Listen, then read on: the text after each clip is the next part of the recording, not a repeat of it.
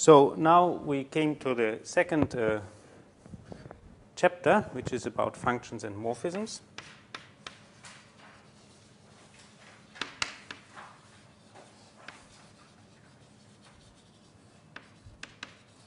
So I've told you that somehow it's usually in mathematics when one studies something, some spaces with a structure, then one of the things that one always studies along with it is the maps between these spaces which are compatible with the structure. And so in our case, these are the morphisms. These will be maps between affine or quasi-projective or quasi-affine varieties, which are compatible with the fact that these are varieties. And we have to make sense of this statement first, to find out what we mean by that. And for that, we first study the maps from varieties to just the ground field K, which are compatible with the fact that we are looking at varieties. And so we first look at a very special case and look at some very special functions which are not as general as we will want them later. After all, algebraic varieties are something which, if we are in an, they are some zero sets of polynomials. And so everything is somehow about polynomials. So certain kinds of functions that we can study are just the polynomials. And so the functions on a variety, on an affine variety, that we could study is just the restrictions of polynomials to that variety. That's certainly something we can look at. And this we will first study. And this is the so-called coordinate ring. So first we look at the coordinate ring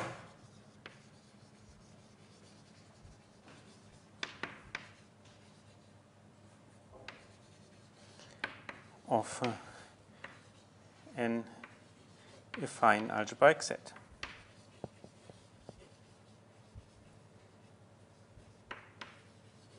So actually, we don't.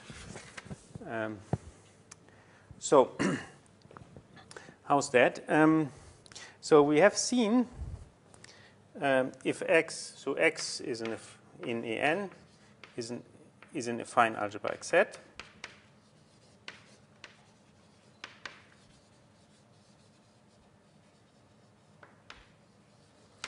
So then we can consider the ideal of x. So the ideal of x is Ix, which is, as you recall, the set of all polynomials f in kx1 to xn, such that, I could just say it like that, f restricted to x is equal to 0 for, last like that. So for all points in x, f will be 0. And the coordinate ring then, so one often says the affine coordinate ring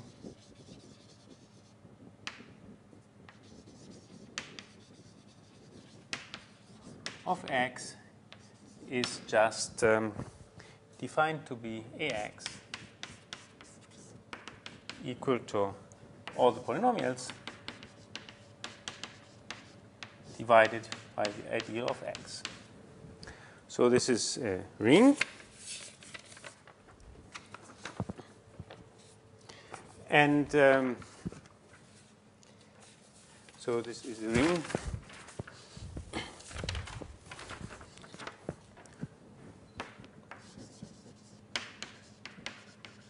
And, it is also, if you want, it is also a K algebra.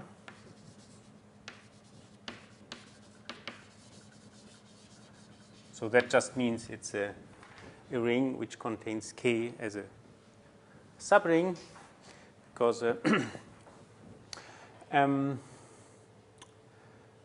okay, so what can we say about it? The first thing is that we can also view it in a different way. we can say that this can be identified with just the set of all restrictions of polynomials to x.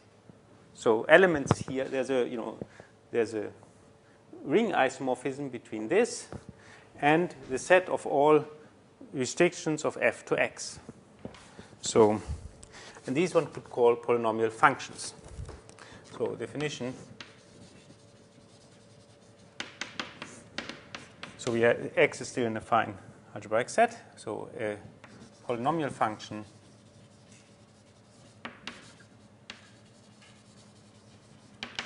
on x is a function of the form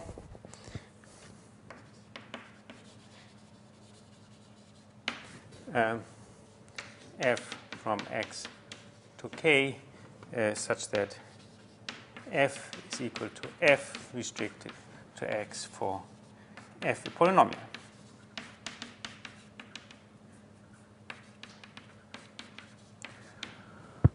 Okay, so just all the restrictions and of polynomials to x, and you see that these can be, if you have such functions to k can always be added, multiplied, and so on by pointwise addition and multiplication. So this is a ring with pointwise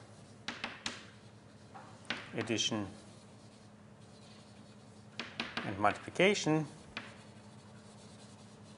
So just, as usual, so that f of f plus g of p is equal to f of p plus g of p, and fg of p is equal to f of p times g of p for all p. So as always, and now what you obviously have, this is clear, is we have a ring homomorphism. So there's a ring homomorphism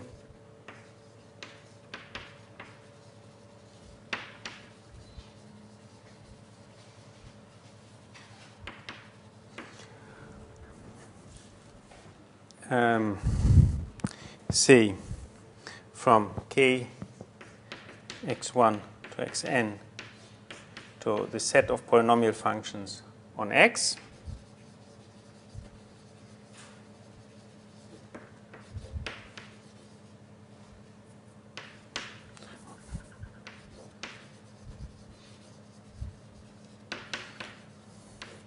which just sends, obviously, a polynomial f to its restriction to x.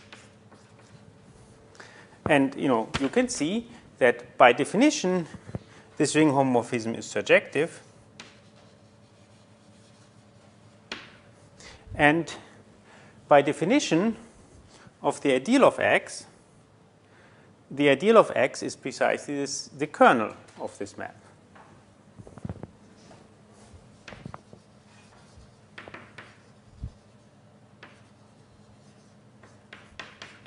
So thus we get that we have a canonical isomorphism between, thus we have an isomorphism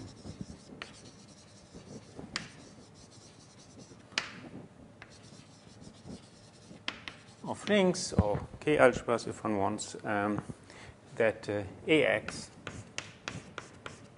is isomorphic to the polynomial functions.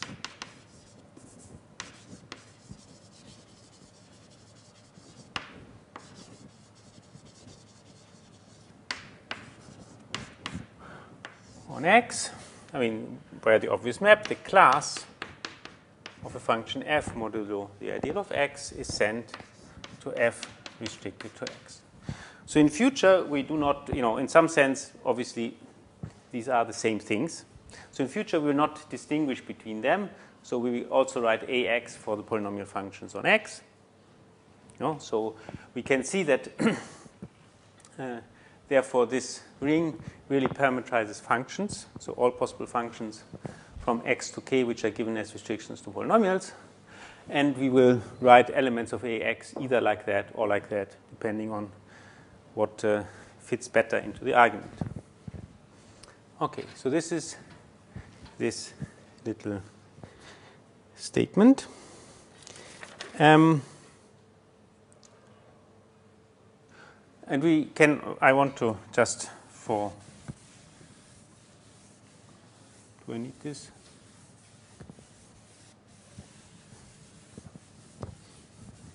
Yeah, for later usage, I want to make some tiny remark. Namely, so where is it?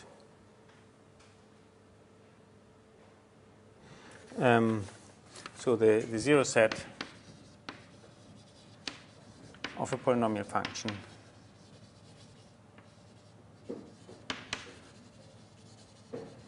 is closed. So that means if X is in a fine algebraic set, F is an element in AX, then if I look at the zero set of F, so this is the set of all points P in X such that F of P is equal to 0. F, after all, is a function on X, so we can say what F of P is, then this set is closed in X.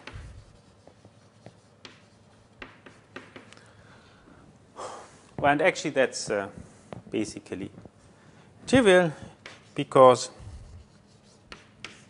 what does it mean? If F is in AX,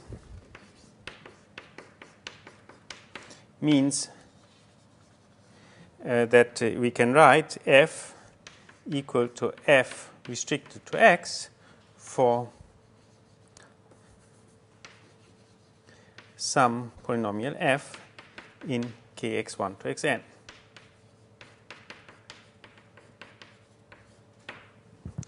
And what is this? Then Z of F is by definition just a set of all points P in X such that large F of P is equal to 0, which is nothing else than X intersected the zero set of F. And so it's closed in X.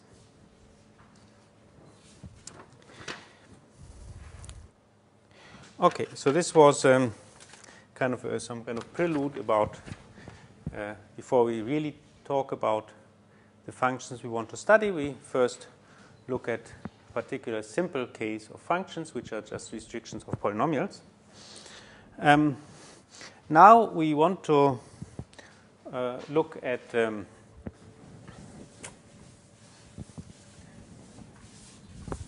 so we want to define something which are regular functions.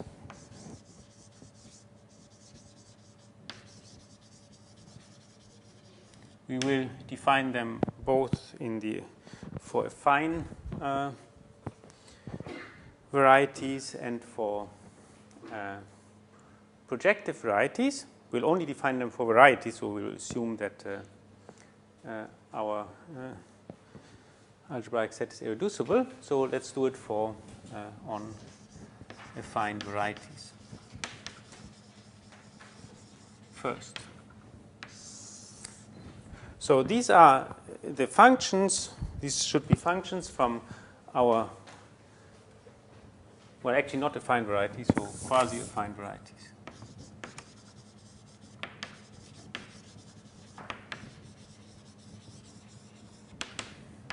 So we have some open subset in an affine variety. We want to define what are the functions, so maps from this open subset to K, which are compatible with the structure of being a variety. Now, in some senses, everything is given by polynomials. One could think that this should be just, again, the restrictions of the polynomials to this quasi-affine variety. But if you think of it, so if V subset X is a quasi-affine variety,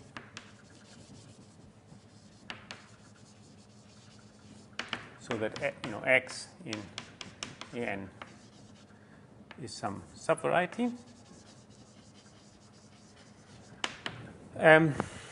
then if we look at, we could define something which I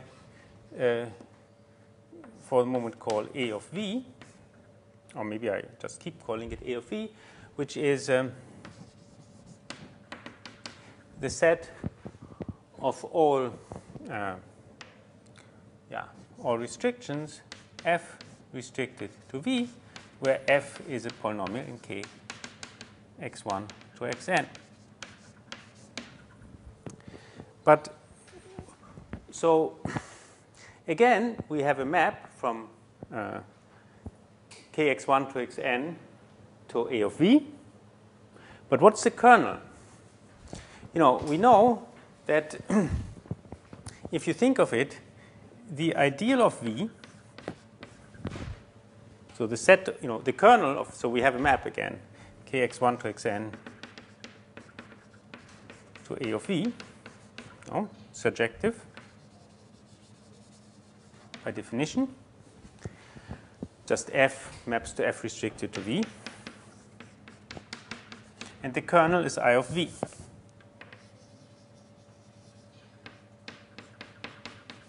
But, I of V is all the functions which vanish on V. But if they vanish on V, they also vanish on the closure of V, because the zero locus of a polynomial is closed. So this is the same as I of x. So we see that A of V actually is equal to A of x.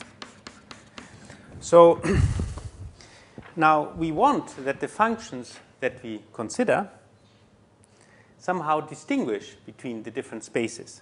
So we see that this is not good if we just look at these, because we take an open subset and we get the same functions as before. They are not more or not less. So therefore, we want to define it in a different way. Instead of taking polynomials, we take rational functions, so quotients of polynomials, in such a way that there's no pole on V, so that they are everywhere are defined. Okay, so let's do that. So a regular function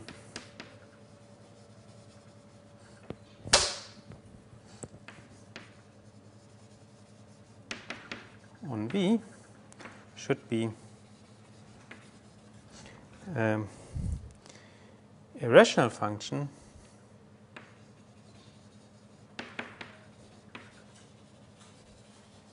so a quotient of two polynomials which has no pole on V.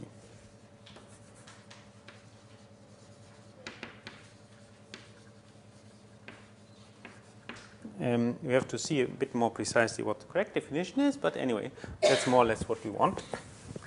And so now let's try to make an actual definition out of it.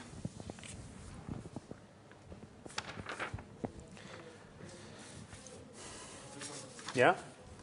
Why IV is equal to IEX? So V is an open subset, so I didn't say it, but V is supposed to be an open subset in X. Okay?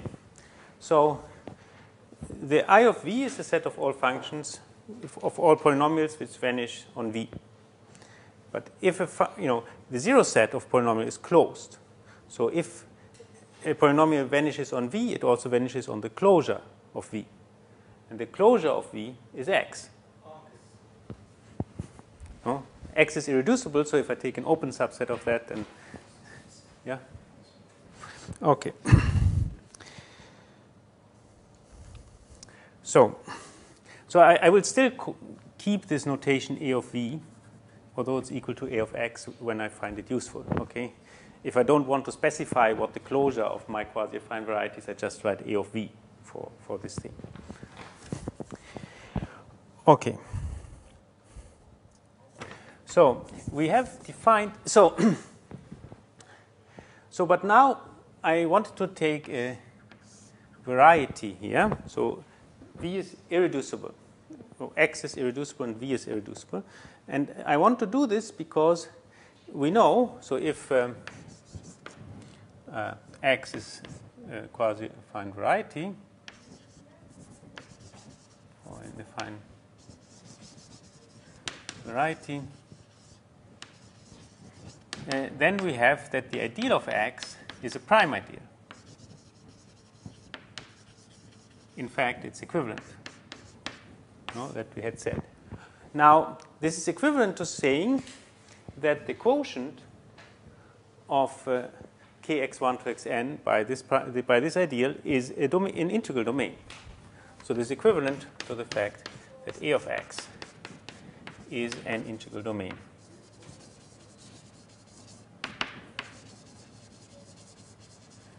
And if we have an integral domain, we can form the quotient field.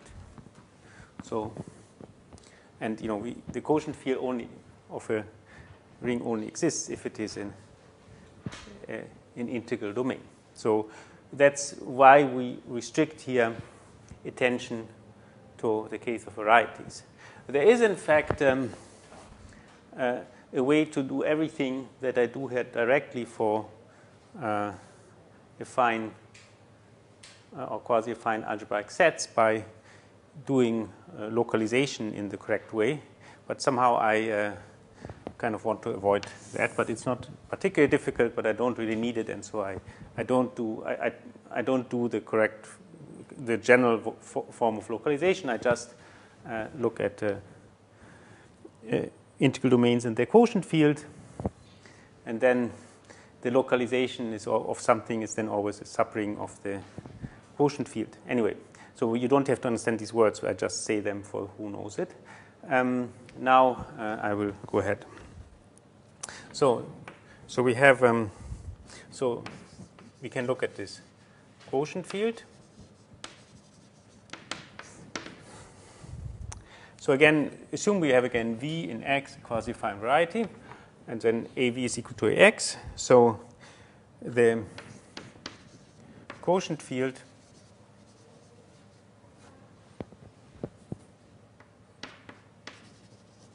I don't know, I cannot write anymore.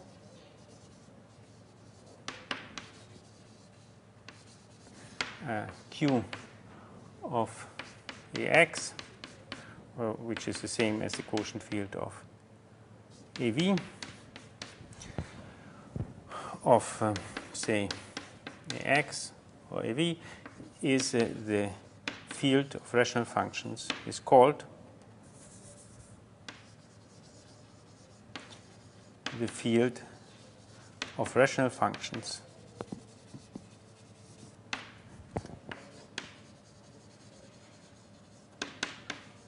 on X, and denoted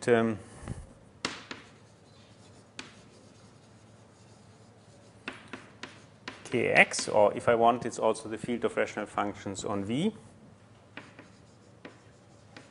and then I denote it Kv. Okay. And elements in this thing are called rational functions in V, on V. So an element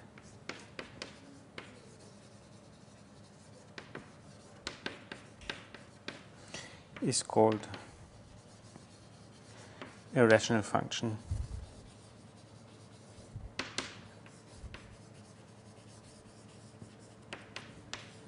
on V. So we want to use rational functions to define regular functions, I mean, on open subsets. So, so first we define the local ring at a point.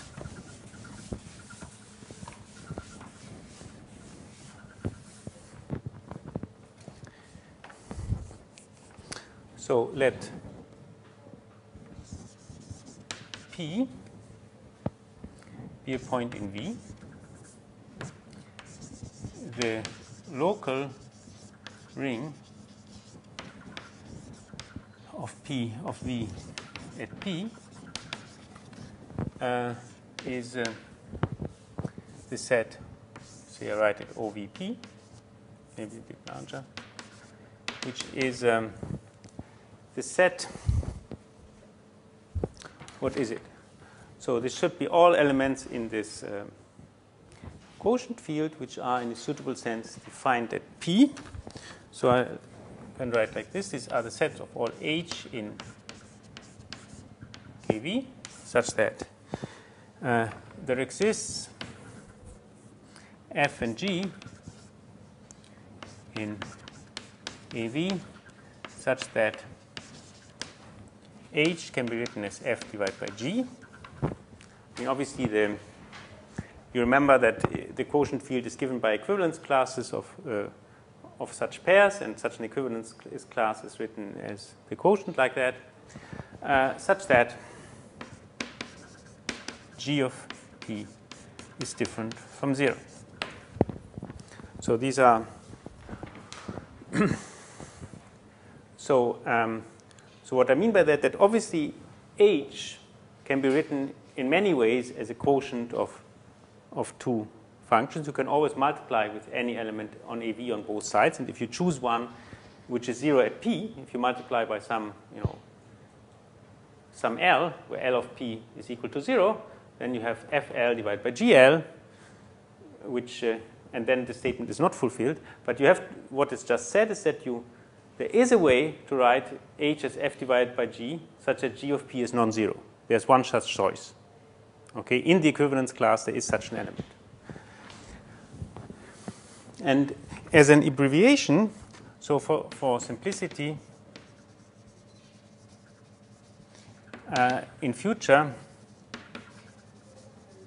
we write this and similar statements just, this is that we write this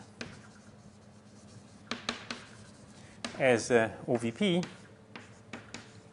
is equal to the set of all F divided by G in KV such that G of P is non-zero. So this is supposed to mean precisely this. Okay, just these are all elements in KV which can be written as F divided by G such as G of P is not 0. Not that for every way of writing it this is the case. Okay, so this is the local ring. And you could say, okay, no, maybe not. And then I say, so if U in V is an open subset, then we put say OV of U. So the regular functions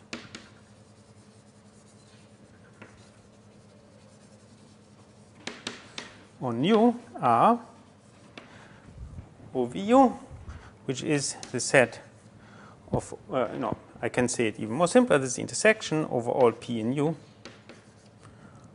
of OVP. Okay, this by definition is a subset of, or a subring of, well, whatever. This is a subset of KV subring, and I just take the intersection over all of these in KV. I can certainly do that.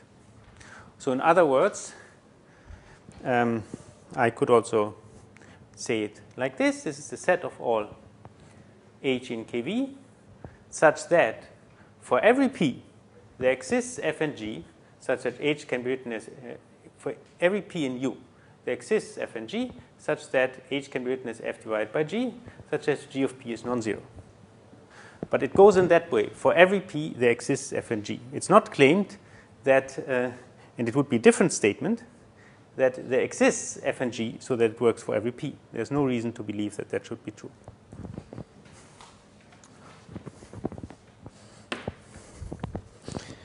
And it also isn't, usually. Okay. So now these are called regular functions. So if they are called regular functions, they should be functions. A function is a map from U to K. So you have to see why this thing, which by itself is just abstractly defined as a, as a subring of KV, why this thing is actually a set of functions. So you have to see how I use this thing to map. And in some sense, it's maybe obvious what do you do if you have any p here. You send, and you find such f and g at the p which do this, you send p to f of p divided by g of p. Okay, and so let's see whether that indeed works.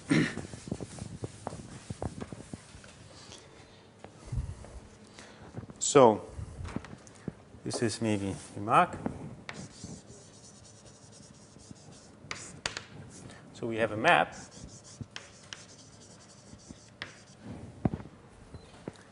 actually a ring homomorphism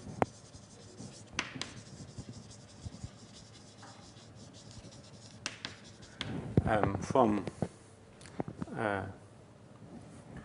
OV of u to the functions from u to k. The functions are always into k, always a ring, but point was this multiplication. Just in the, and how is this ring homomorphism given? So if we have an H in O V of u, we write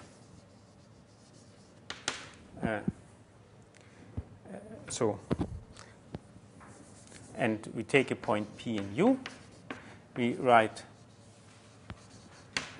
H equal to F divided by G with G of P different from 0. And then we set H of P equal to F of P divided by G of P.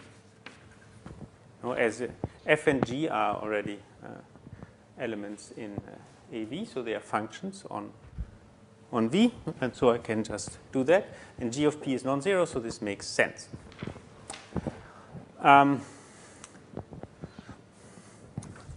So thus we this gives us a map like this. So we send H in OV of U is sent to something which we called also H from U to K. P is sent to H of P, defined like this.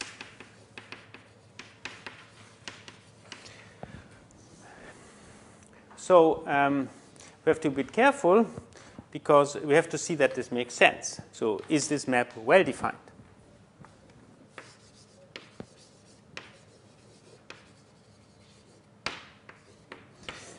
So after all, an element here is an element in this quotient field. So it's an equivalence class of pairs. So it must not depend on the representative.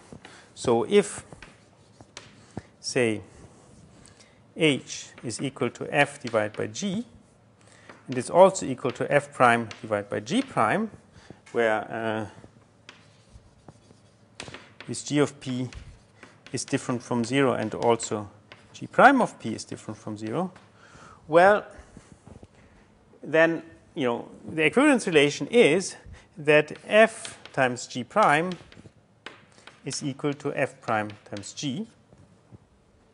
And so it follows, now we can put P into this. These are all well defined. So this is F of P, G prime of P is equal to F prime of P, G of P.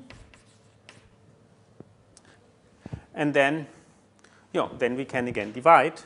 So, now we are talking about numbers, and we can look at the fraction of the numbers. So it follows that F of P divided by G of P is equal to F prime of P divided by G prime of P. Okay, so this is, and so the map is indeed well defined. So we have a well defined map like that. And, what I also claim is that this map is actually injective. Okay, so if we know what the function associated, so the map P goes to this, P goes to H of P is, we know what H was as an element in this ring. Okay. So this map is injective.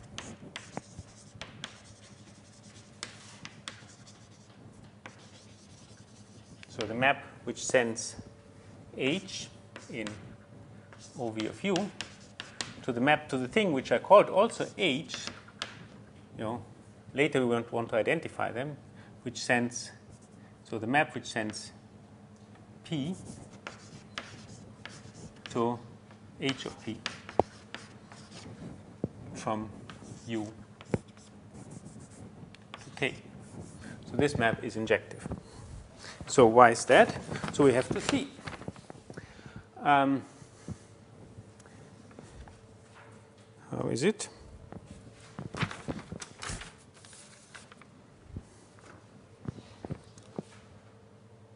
So we take another element, H prime, in OV of U, such that H of P is equal to H prime of P for all P in U. We have to see that H is equal to H prime as elements in this ring. So as elements in the fraction field of AV.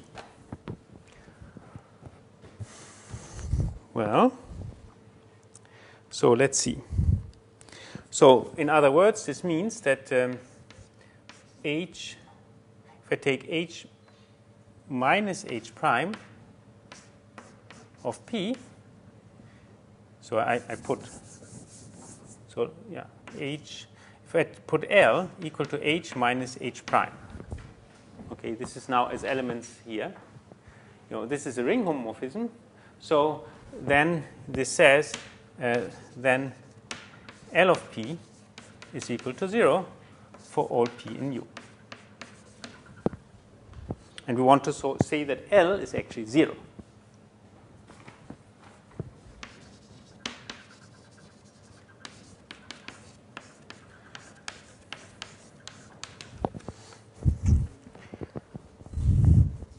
Well, we write L to F divided by G, where F and G are elements in whatever AX or AV, maybe I write AX. And G is not 0.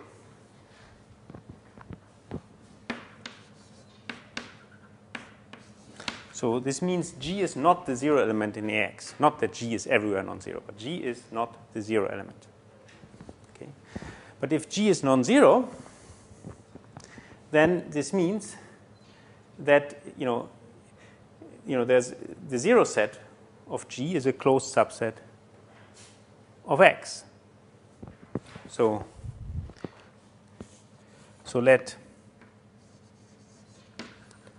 W be equal to U intersected, minus the 0 set of G. This is a non-empty open subset of U. And we know it's non-empty because if the thing is not 0, there will be some open subset where it's not 0. And this means that W is the intersection of U with another open subset. If it's irreducible, it's easy. Being irreducible is equivalent to saying that the intersection of any non-empty open subsets is open. So this was maybe not stated explicitly. So if say X is irreducible and U and V are non-empty open subsets,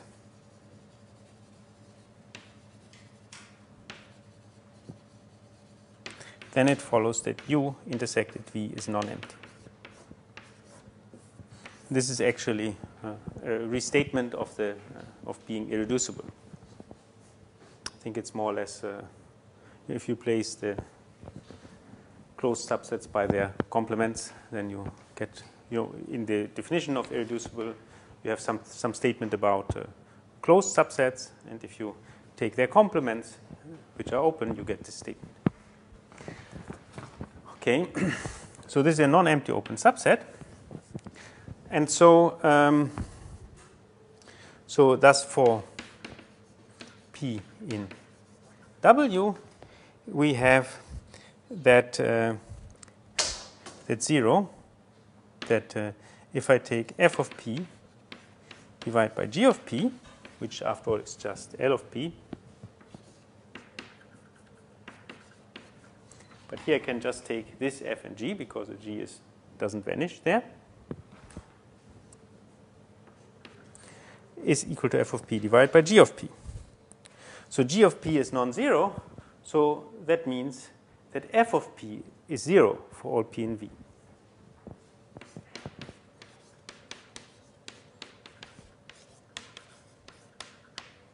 In W. So that means that f lies in the ideal of W, which is the same as the ideal of X. Well, no, I mean, let me say it differently. We have seen that, so f is an element in AX.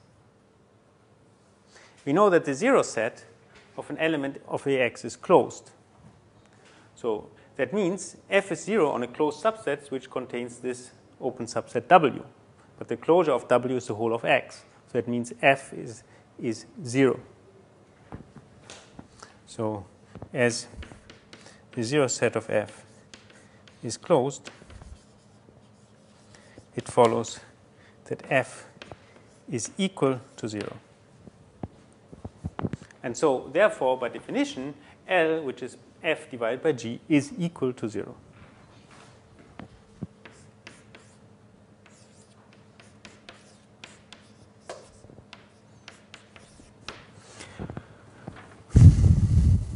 So this is the 0 element in Kx. So we see that, indeed, we have an injective ring homomorphism here. So we can therefore say that OV of U is embedded as a subring of this. So if we want, we can identify OV of U with its image, which will be a certain ring of functions from U to K. And one can work out which ring it is. I mean, the map is obviously not surjective.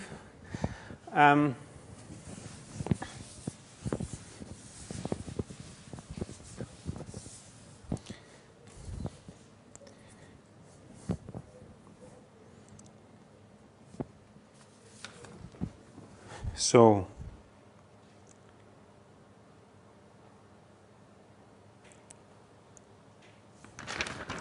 where am I?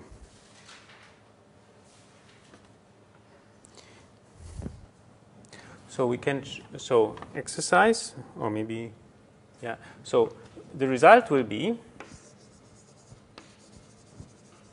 that OV of U, or rather its image in the set of functions from U to K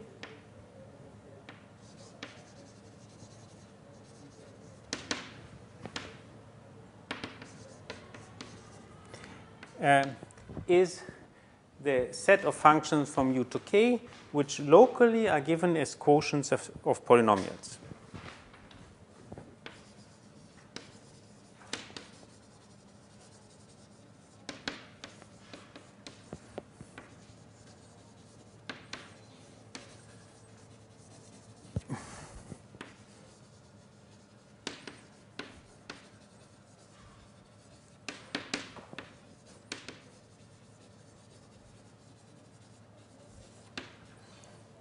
in K. We are, after all, we have an affine variety in K x1 to xn. So how does it look precisely? So the precise statement is the following, and I call it an exercise. It just is an exercise in just, unraveling the definitions. You have to kind of remember what AX was and then put this in the definition there. And so you just put it together and you find, so this image,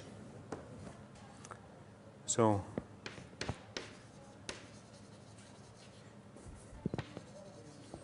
I just say now the image of, and often we'll just identify it with OV of U, is the set of functions H from U to K, such that, and now we, every point has a neighborhood such that in that neighborhood it is a quotient of two polynomials, such that the denominator does not vanish there. So, set of functions such that for all points P in U, there exists an open neighborhood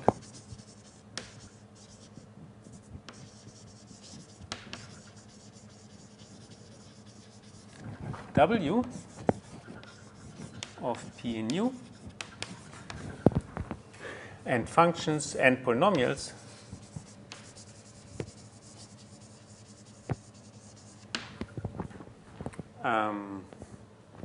F and G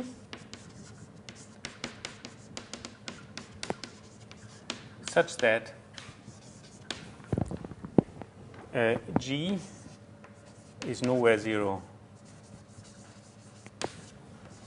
on W. So G of Q is non-zero for all Q in W, and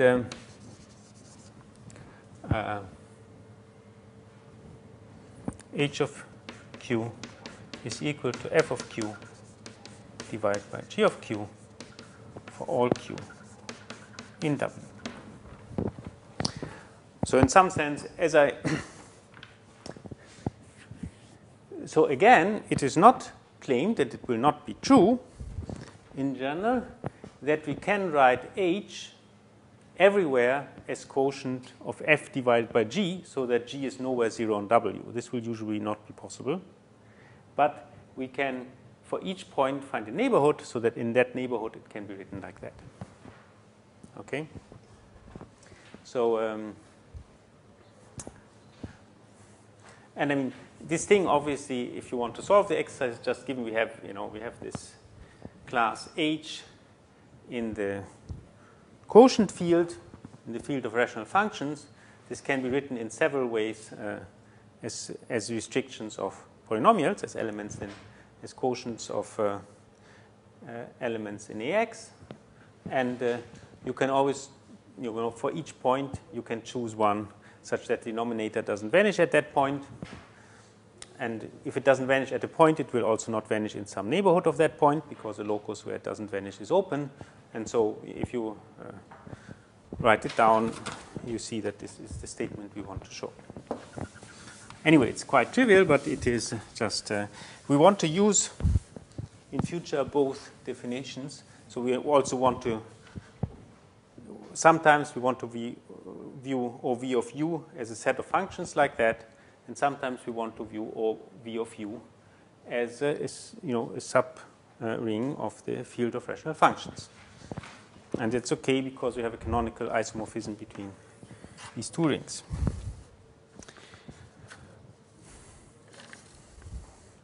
One more thing we had called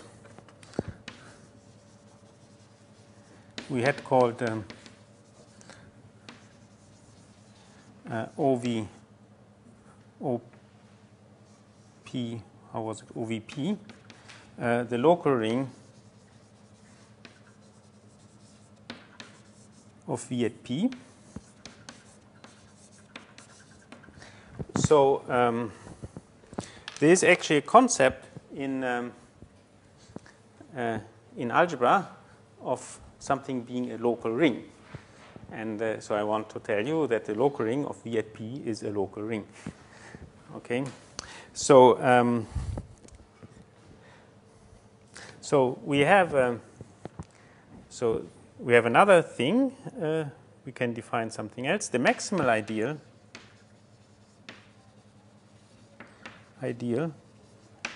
at P is MP, which is defined to be all the elements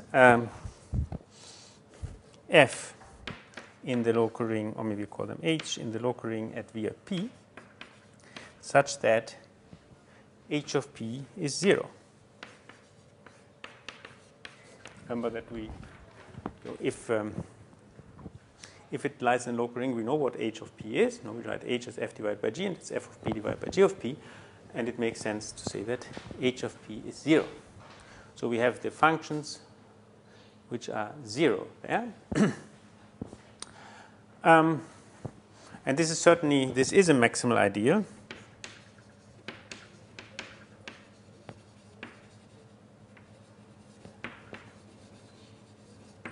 In OVP. Namely, we have, and obviously we have the evaluation map,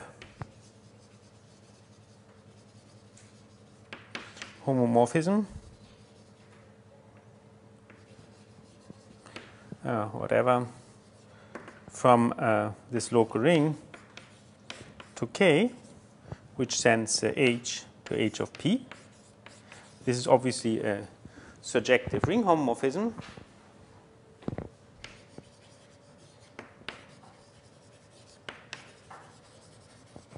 And obviously the kernel, by definition, is M of P.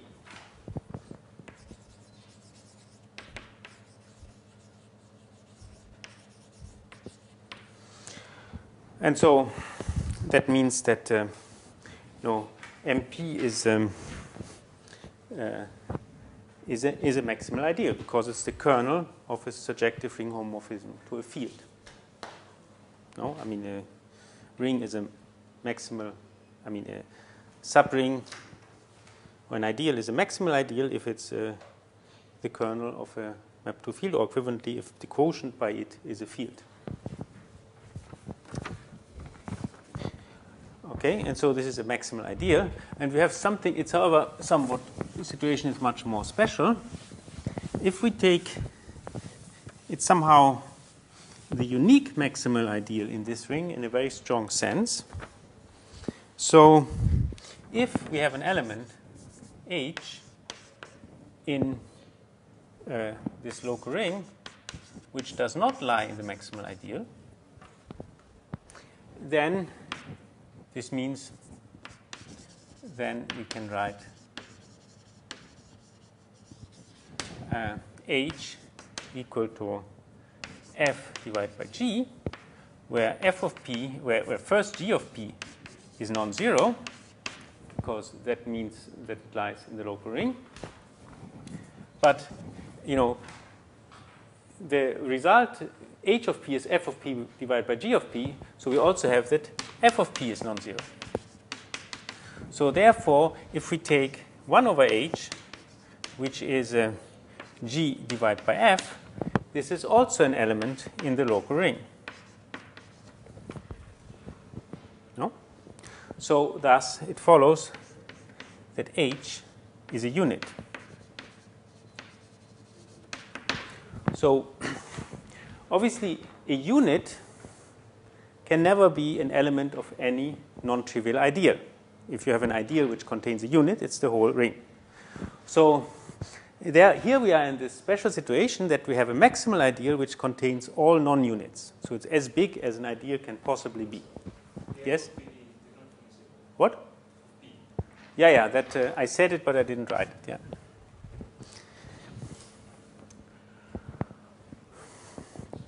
So, okay. So we see that MP is a maximal ideal containing all non-units. And so this is the property of a local ring. So a ring is called local if it contains a maximal ideal. If you want unique, but that obviously follows, maximal ideal which consists of all non-units. So such that M such that R without M is equal to the units in R. So we have kind of an ideal which is really maximal in the most maximal sense. And so this is called a local ring. And so in commutative algebra, people often study local ring. But in some sense, it actually is the other way around. So in algebraic geometry, people have introduced these local rings. And their main property is this one. And then people in commutative algebra study, study rings which look like the local ring of a variety and call them local rings. But anyway, whatever it is, the local ring of a variety is a local ring. Okay, so enough of that. Now we want to finally, see. Now we want to study the regular functions on an affine variety, and in fact we want to study the regular functions which are regular everywhere on an affine variety.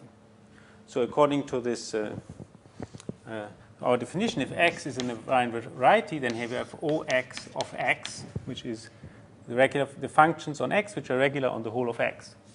Okay, so we want to study those, and the claim is that those are actually just the polynomial functions. So if we require that on an affine variety, we have a function which has nowhere a pole, which is everywhere defined, then it actually is the restriction of a polynomial. That's so on an affine variety. So X functions which are regular everywhere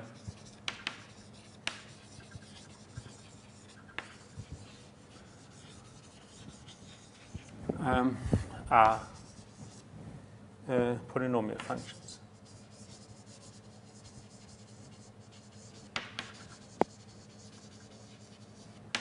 So I should, just to be sure, we should recall that AX, so the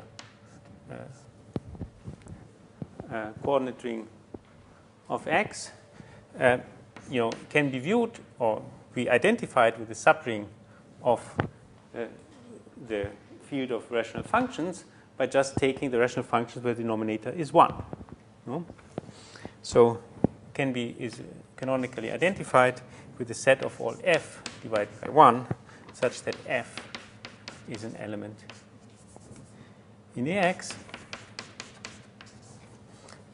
as a subring of Kx.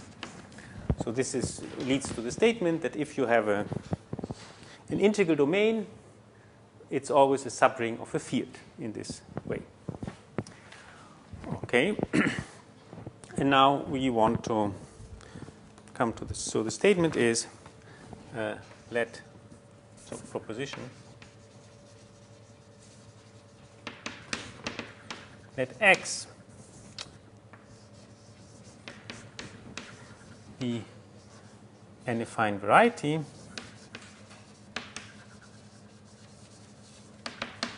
then OX of X is equal to AX.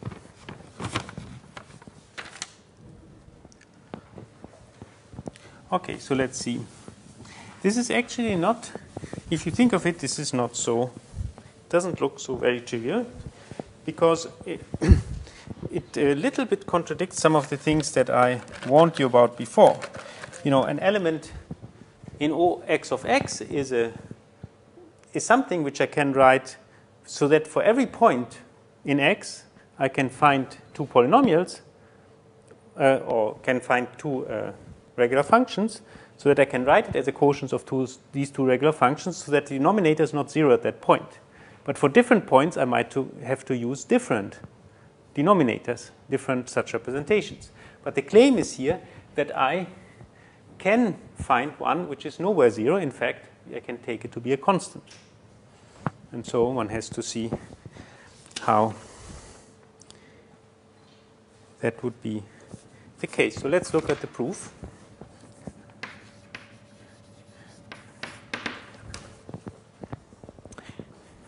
So obviously, we have that O of X of X, that AX is contained in OX of X.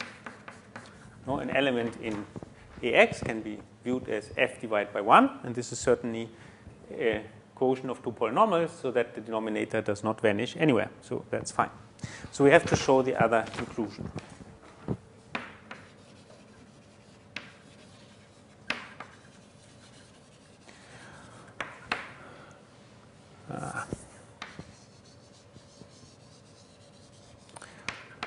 So, well, let's see. So we take an element H in OX of X. So then we go by the definition. So if we fix any P in X, then it follows there exists polynomials, say I call them f of p and g of p. So we assume here maybe that X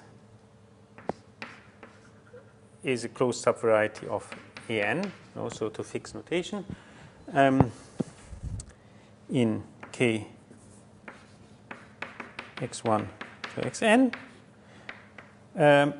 such that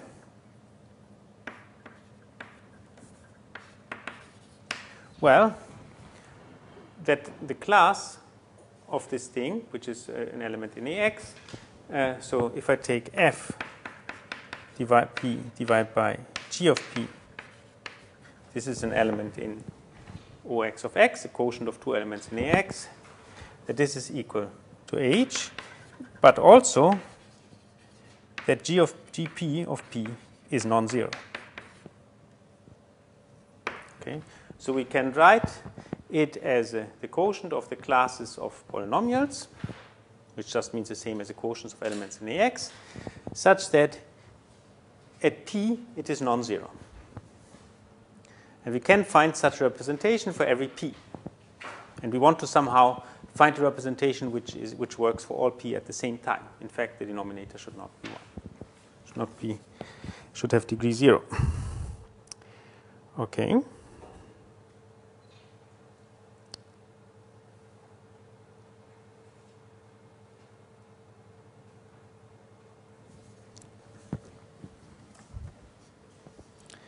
So we can also say it like this. Maybe I forget about this p. So equivalently, for all p in X, there exists a polynomial g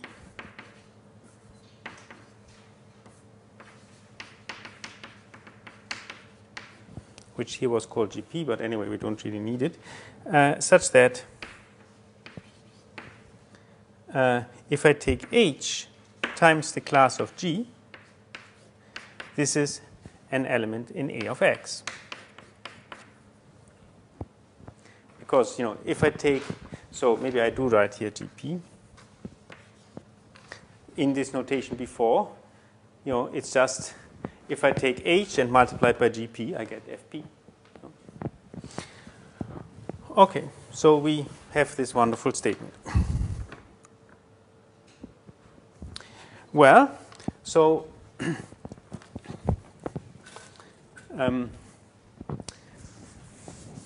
we use this to write down some ideal, of which we want to show that it actually is the whole ring. Namely, let J be the set of all polynomials G such that if I take H times the class of G,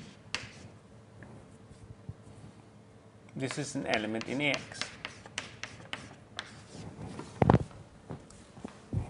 Okay. So J is an ideal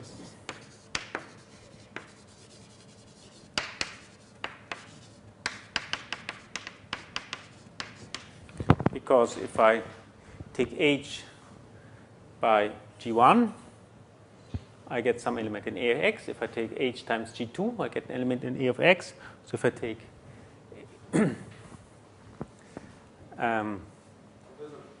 is equal? what? Where? No, N, in. I hope very strongly I said in, but I wrote equal. So this is an ideal.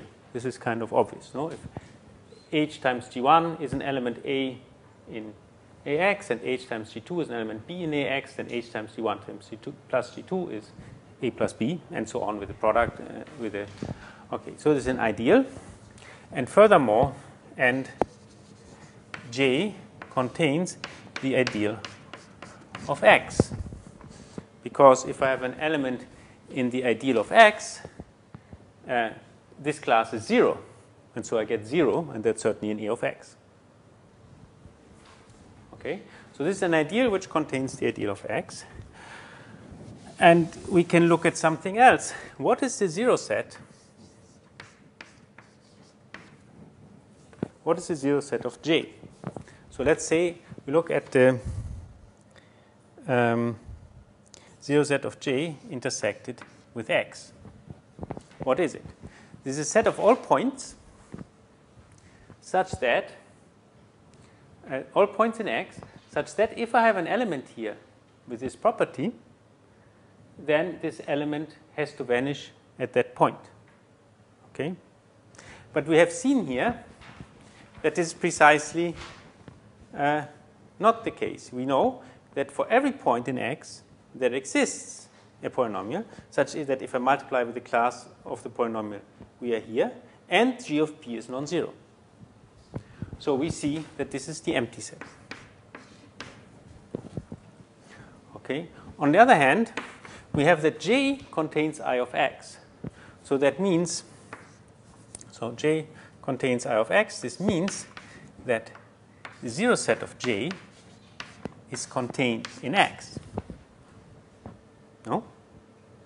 So if then the intersection, so that means the intersection of C of J with X is just C of J. So it follows that Z of J is the empty set. And now we should remember, the whole point of introducing this strange ideal is that now we are in a situation to use the Nullstellensatz. Now remember, we had the statement of the Nullstellensatz that if we have an ideal with the property that its 0 set is the empty set, then this ideal contains the element 1. Okay? So by the Nullstellensatz,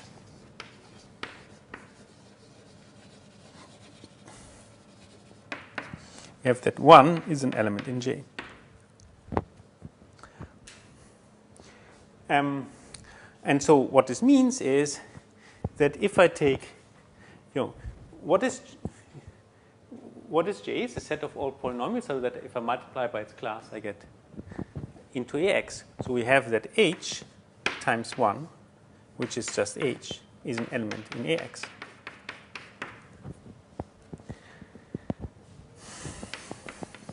So, but you can see that in some sense, I mean, the proof is not now so very complicated, but in some sense, you see it's a very deep result because we actually have to use this Nullstellensatz, which requires a very long proof. No, because so to go from this fact that you locally have this everywhere to the fact that you actually can choose the denominator to be 1 actually requires some reasonably big gun. So, okay. So this was this statement. Now I have. So we will. So we somehow see that. In some sense, that's also maybe what we wanted. We wanted that these regular functions somehow generalize the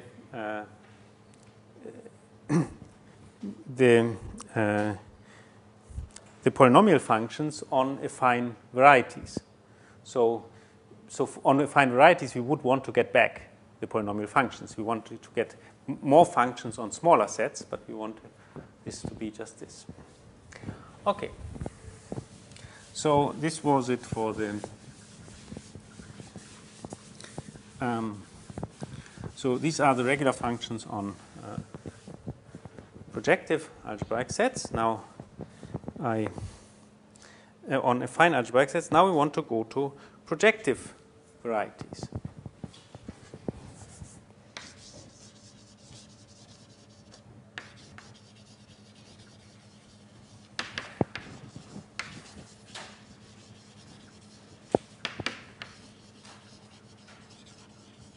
And here we somehow can see that this thing of having to take these quotients of polynomials is much more evident, because if we take a polynomial and take a restriction of a polynomial to a projective variety, this is not a function, because if you multiply the coordinates, an element in the projective space is an n+1 tuple of elements in K, up to a multiplying by a constant. If I multiply by a constant and I put it into a polynomial, I get something different. So polynomials never define functions on projective or quasi-projective varieties. So we have to anyway use something else than polynomials. But what will turn out is that if we take quotients of homogeneous polynomials of the same degree, then they define functions. Okay.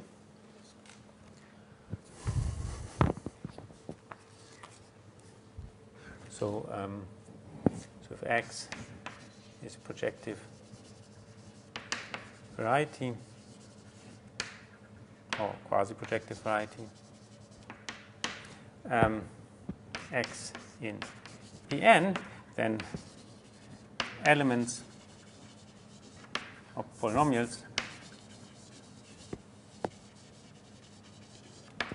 F in K x0 to xn will not define functions.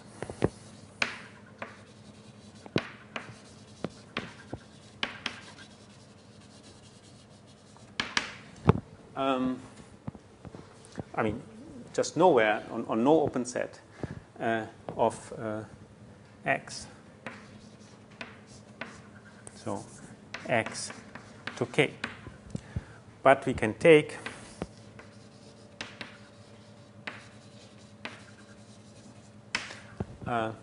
quotients of homogeneous polynomials of the same degree. Quotients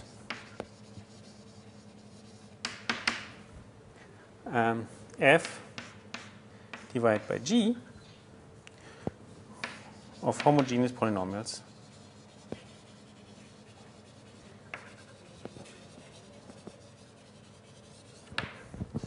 of the same degree.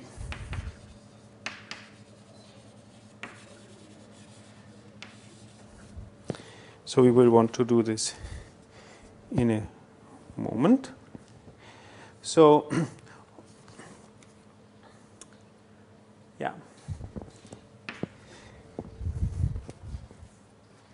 So and we can again, instead of looking at the polynomials, we can look at the elements in k x0 to xn divided by the homogeneous ideal of x. So definition. So we look at the generalization of the coordinate ring. So let X subset Pn be a projective algebraic set. So it also works for projective algebraic sets.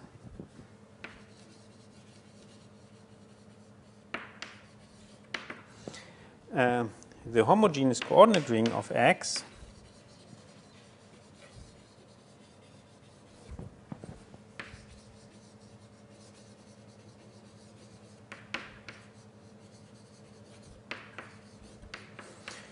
so I denote it by Sx.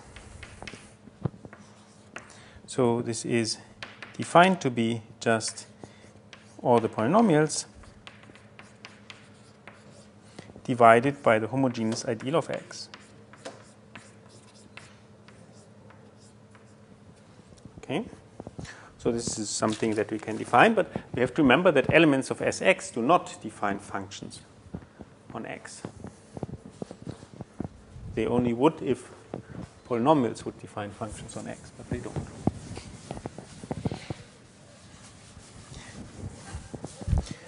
But we can again look at the quotient field of this thing, and inside these quotient fields we look just at the elements which are quotients of homogeneous polynomials of the same degree.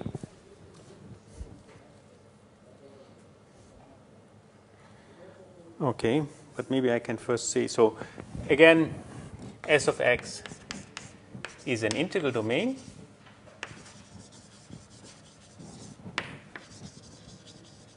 So we can form, we have Q of x, Q of S of x is its quotient field.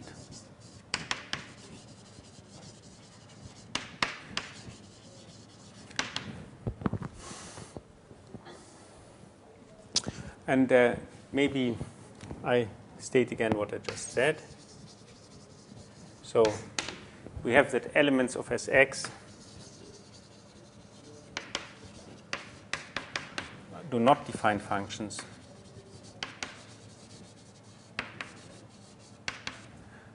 x to k, but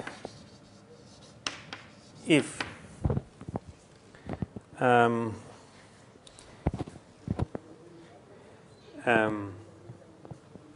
h is equal to f divided by g, where f and g are homogeneous polynomials. So either homogeneous polynomials or classes of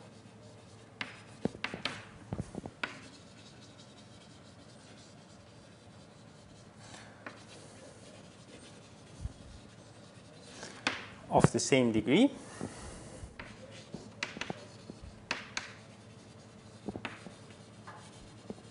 Say D. So what then? Then if I take any point, if g of p is non-zero,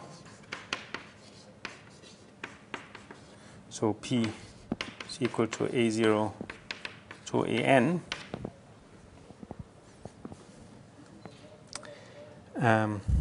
in Pn. So if g of p is non-zero, I can put h of p to be f of p divided by g of p. And notice that if I write it out, if I take another representative of p, we have that f of a0 to an divided by g of a0 to an on the one side. We can also look at another representative, so f of lambda a0 to lambda an divided by g of lambda a0 to lambda an. Well, I know that if it's homogeneous of degree d, this is equal to lambda to the d times f of this is equal to lambda to the d like this. So I can write this is equal to this lambda to the d divided by lambda to the d. And so they are equal. So this cancels. So we see that so h of p is independent of the representative. It's well defined. This is well defined.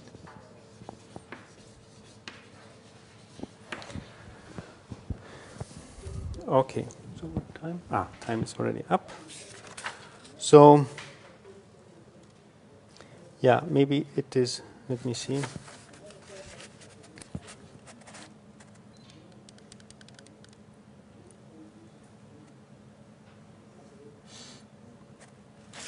Yeah, maybe it's not good to seriously go into this now.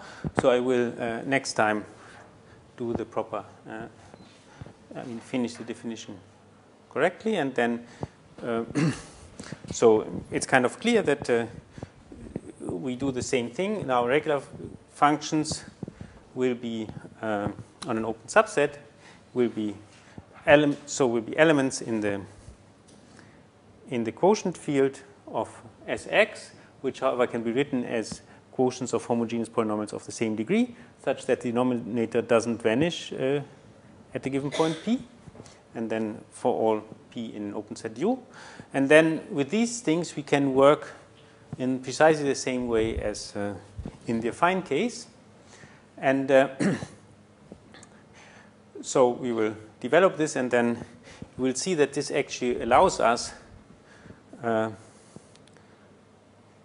to say that this is, well, anyway, then we will use this to define morphisms.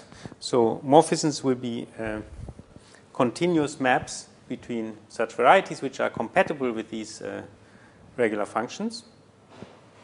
And we will find that this tells us that, for instance, this map from an into Pn, which we had used to identify an with an open subset of Pn, actually turns out to be a morphism, and it really embeds an as an open subset of Pn. And anyway, and then so that after that somehow it gets unified again. So there's no we really have to look only at quasi-projective varieties, because whatever we have done in the case of an is a special case of what we do for Pn. Well, okay, maybe that's as much as we hope to do next time.